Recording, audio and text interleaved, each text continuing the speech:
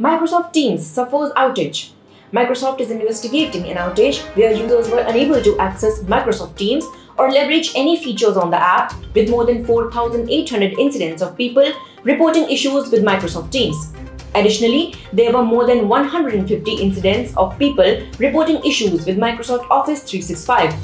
Microsoft tweeted it has identified downstream impact to multiple Microsoft 365 services with Teams integration such as Microsoft Word, Office Online, and SharePoint Online.